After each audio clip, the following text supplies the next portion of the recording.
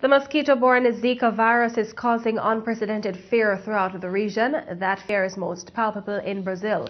The Zika virus was detected in Brazil since April and has now spread to 18 states.